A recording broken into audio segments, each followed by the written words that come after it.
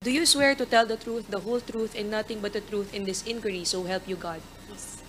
Yeah, oath has been administered, Your Honors. Thank you. I will recognize you now, Okay. Honorable Vice President. Yes.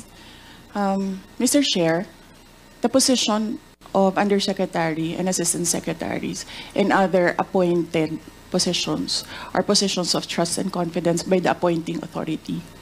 The resignation letters of the USEX and the ASEX of DepEd were accepted by the appointing authority. And who is that? Mr. Chair? The President of the Republic of the Philippines. Yes.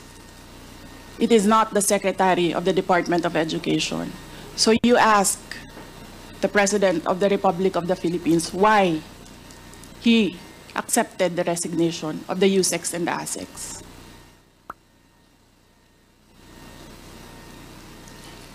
What is the point, Honorable Vice President? Ang sinasabi ko sa inyo, bakit nyo kine-question ang due process? Tanungin nyo ang appointing authority, bakit niya tinanggap ang resignation letter?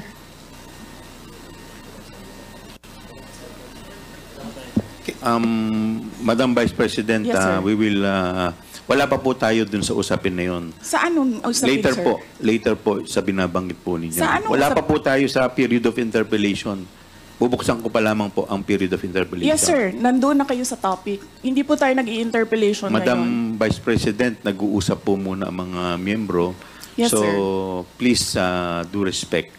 Yung Yes, mga, I am very respectful. I am dovetailing from Congressman Marcoleta.